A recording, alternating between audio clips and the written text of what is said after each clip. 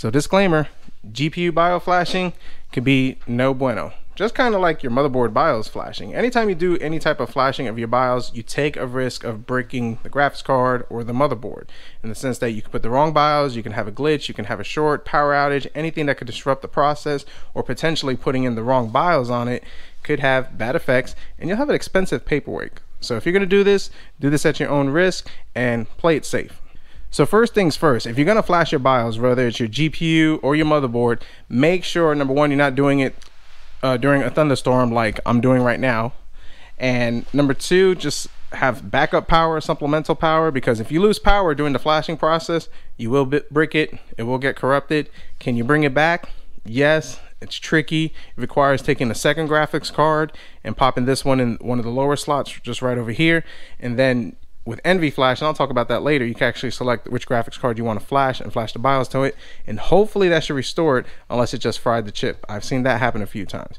But let's talk about the perfect ideal scenario where everything works perfectly. So to get started, we're going to need software. Tech PowerUp website. We're going to need GPU-Z and Nvidia NVFlash. Now, if you have an AMD graphics card, I actually did a video on that. I'll post a link to it. You can download the AMD VB Flash, ATI Flash, and I'll have links, all this stuff in the description. So if you guys need to get onto this website, this is where you can do it. But pretty much you're going to load Tech PowerUp's website, go to the download section, and just get GPU-Z and NVFlash. Fairly simple. Now, once you do that, you need to go to their databases over here and hit VGA BIOS collection.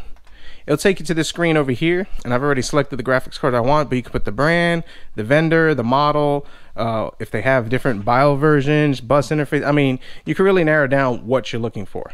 So now the question is, what am I looking for? What BIOS do I get? What model of the card do I have? Well, I like Tech PowerUp's GPU-Z. It works fantastic because it's going to tell you, and it's a tattletale if it's a fake card or whatever, but pretty much it's going to tell you what GPU you have. So we can see over here, Nvidia GeForce RTX 3060, sub-vendor, EVGA, the device ID number. It's going to tell us the BIOS that we have, 9406250063. So at least we know what we're looking for. Then you need to take a look at the card if you have the box or not. But if you take a look at the card, it'll tell you. So in this case, EVGA GeForce RTX is the XC model. It's not the XC Black. It's not the XC Gaming. It is just the XC model. And if you look on the back where they have the stickers, sometimes the stickers will tell you the individual model that you have. So make sure you get the right BIOS for the card that you have. Now, if your card is acting all wonky, this part might not apply to you, but pretty much in this case, this card is running fine. It has no issues. This BIOS is good.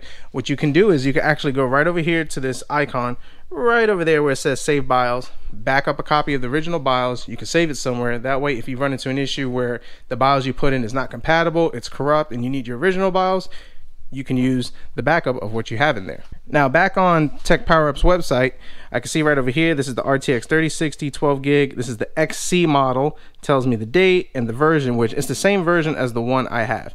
Now the question you might ask is, can I flash it to the XC Black or the XC Gaming, which they may run a slightly higher boost clock? Well, yeah, you can, but you do take the risk.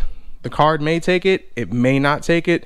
Some cards are different. I've had cards where I'm able to boost it up to kind of the higher tier model with no issues. I've had cards where it doesn't take it and then I have to go reflash it. So you kind of do it at your own risk. Experiment as you need, but just remember, these cards are not cheap. $300 to $400 to even $1,000 to $2,000, just depending on the card you have. Do you really want to try to push the limits on it and end up with an expensive paperweight?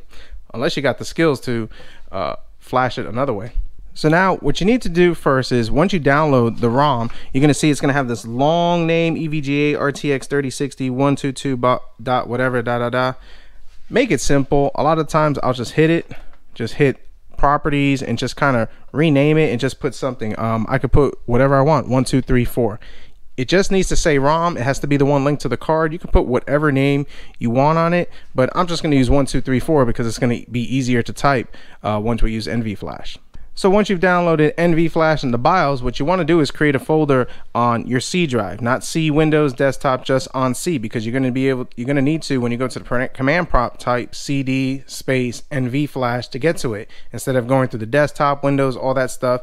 So create a new folder right over here. I name mine's NVFlash, and what you're going to do is you're just going to drag and drop, which I've already done, and put your BIOS right in here, and you're also going to put the NV Flash software right in there.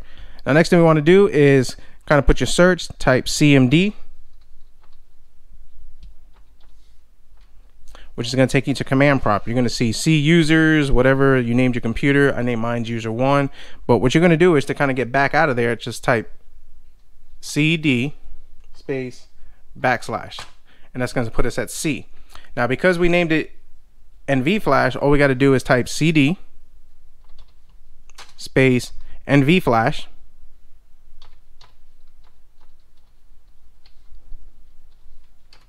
and now we're in the folder. So now that we have NV Flash up and running, what you're going to want to do is actually go to Device Manager and hit your display adapter, and you're going to want to disable this device. And here's why. I have actually run into issues where a program in the background activates the graphics card, creates an issue, and then I get a corrupt BIOS, and then I'm having to go back and try to flash it using a second graphics card, and yeah, it's a nightmare. Disable it. You'll still be able to use Windows, you'll be able to do the NV Flash, and you'll have no issues. It's a good safety method to make sure that graphics card is not activated or pulled while it's doing that. Now that you have that done, the next command that you want to type is NV Flash 64, because that's the version we downloaded, space -6, and the name of the BIOS. I named it EVGA 3060.ROM, and press enter. Your screen is going to flicker, don't panic. So it's going to tell you what your current BIOS is, which mine is this version. It's going to tell you replace with this version. Update display firmware adapter, press yes. When you do that, the screen will flicker, and then when it's done, it's kind of going to do something like this. I'm not going to update it because it's the same BIOS, but all I'm going to do is you would press yes. Once you do that, it'll bring you back to this screen. The screen may flicker, it may take a minute or two, but once you get back to the screen, you're done. All you need to do is reboot your computer. Once you reboot your computer, if everything boots up, you have no artifacting, no glitching, that means you have a successful flash. Well, how do you confirm if the BIOS took? Well, that's why we use Tech PowerUp's GPU-Z. And what you'll do is you'll check the BIOS version to make sure the version that they have over here matches with the version that you installed. If that's installed, do a quick stress test, make sure the fans are still working, everything's working good, and you're ready to go. Now, if the card does get bricked or you run into some issue like that, then you'll have to install a secondary card. Well, put this as a secondary card and then put a primary card that does work up there, or use the motherboard's VGA. You use NV Flash, and then the command lines are different. I'll post a link to the commands that you'll do, but pretty much you'll put --list, which will show you the cards that you have. You could put NV Flash, use the index command to set it to the correct card, and then do the flash for that. I don't have a secondary card right now to show that, but I want to share that information, and I'll post a link to a guide on how to do that. So flashing your VGA BIOS, it's pretty easy, it's pretty straightforward, but it does have some risk. One of the reasons that you might want to do this is, number one, instabilities. Number two, if somebody had a mining BIOS on there and you got a great deal on the card, you can flash it to the original BIOS.